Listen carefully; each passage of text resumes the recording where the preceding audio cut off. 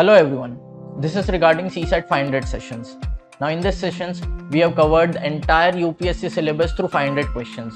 Here you are provided with questions based on UPSC lines. Focus was more on solving questions through logics and concepts rather than calculation. And here the questions are mainly based on the latest patterns like data sufficiency type, statement based questions and so on. Also, we have focused more on topics that were given more weightage in the recent examinations.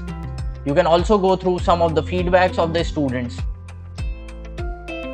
So registrations might be closed soon. Join it before it ends. Thank you.